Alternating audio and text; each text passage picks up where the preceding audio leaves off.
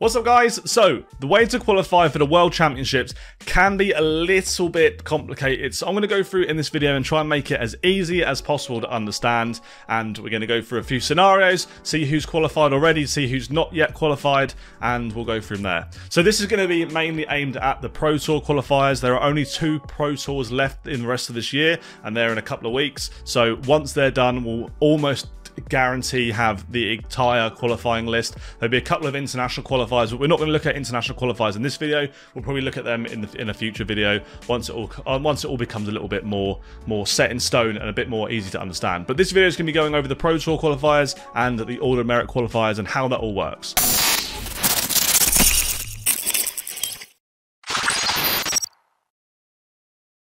So the World Championship is typically 96 players in total. They are split up by 32 seeded players from the PDC Order of Merit.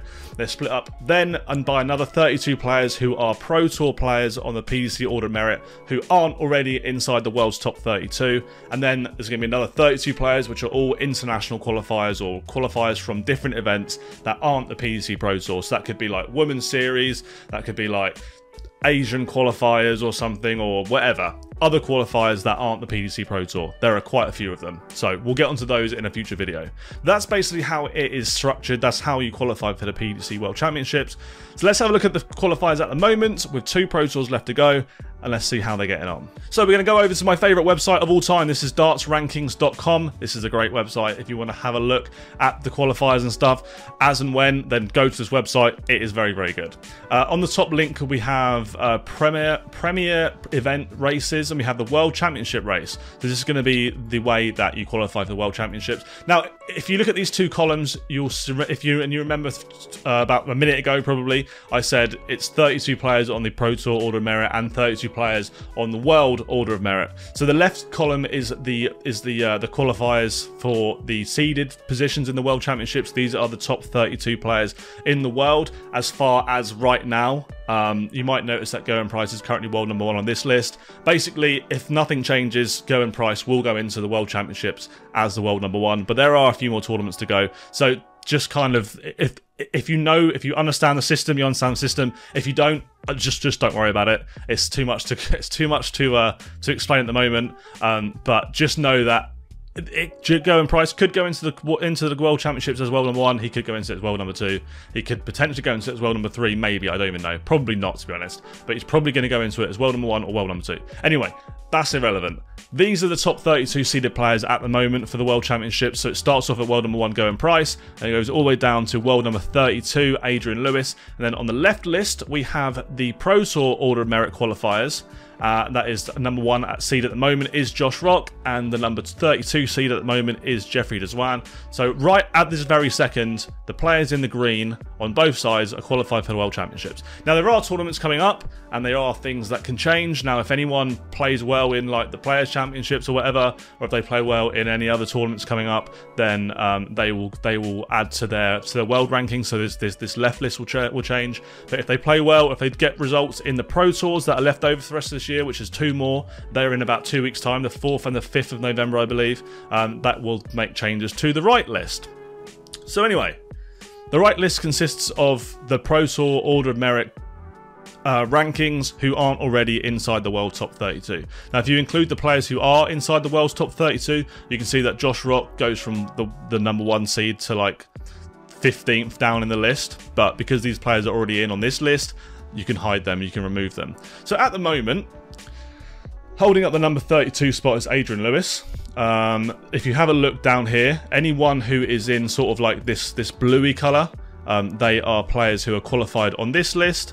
And if you have a look at anyone who's in this white colour or this grey colour, they're players who haven't qualified in either lists. So at the moment, the players who haven't qualified are Ian White, Devin Peterson, Ryan Joyce, Darius Labanauskas, Steve Lennon, Glenn Durrant, Ron Meulenkamp, Florian Hempel, Jason Lowe, Adam Hunt, Jeff Smith, Mike Kyvenhoven, and all the way down. Anyone in these grey ones, John Henderson, Scott Mitchell, Max Hopp, a lot of players here who haven't qualified for the World Championships, so you'd kind of maybe expect to a little bit. So there's a couple of surprises there of players who aren't yet qualified. There is still 2 weeks to go, or 2 tournaments to go. And then players who are in the Pro Tour Order of Merit, so these will be the guys who aren't seeded but are playing against the international qualifiers. These guys are currently the top 32 qualifiers from this side, and it cuts off at Jeffrey Deswan, number 32, who is sitting on £23,250. You just multiply these by whatever it is, like 1,000 or something. Yeah, multiply these numbers by 1,000, you'll get the ranking money equivalent. So it's just to stop the numbers being so long. But yeah, so Jeffrey Deswan's currently sitting on £23,250, and he's sat on the 32 spot. Now, as far as the last 2 Pro Tours go, there's going to be like a maximum of £24,000 up for one player. If you win them both, they're £12,000 each.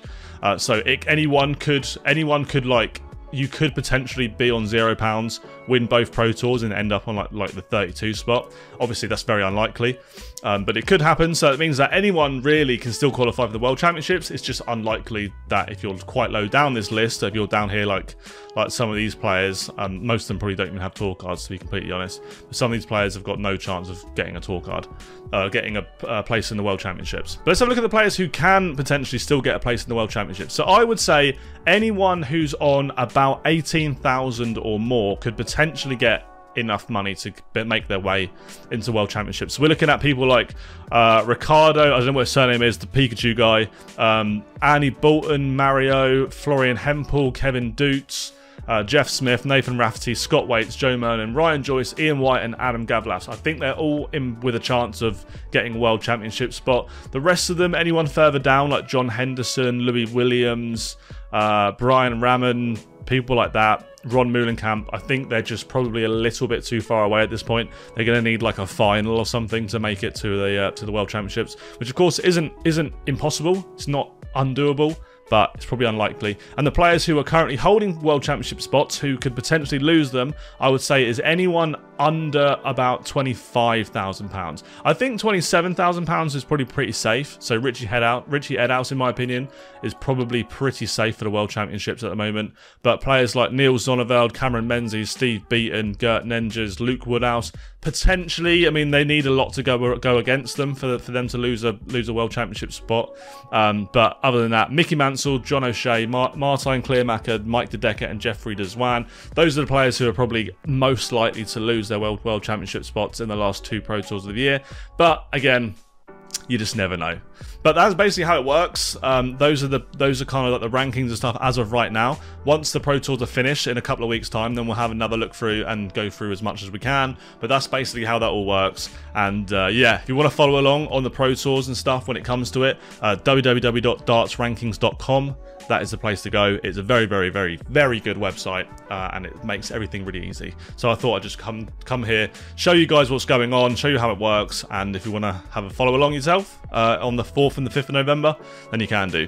Now, there will be 2 other qualifiers, or 2 other places minimum available to the Pro Tour players, and they will go to like a qualifier in Barnsley, I believe. It'll be like the end of November, so there'll be at least, it says on the PDC website, there'll be at least 2 qualifiers from that. So if you want to, so you can like follow along with that and stuff, and it should be pretty easy. But as far as it goes, you want to qualify via the Pro Tour. That's going to be the best way of you to get into the World Championships, and it's going to get you a better first round draw for the most part. Not necessarily correct the whole time, but for the most part, if you qualify via this way instead of via the international qualifiers, you theoretically should get a better draw by qualifying this way. Anyway, hope that makes it all sense. Hope that's not too difficult to follow along with.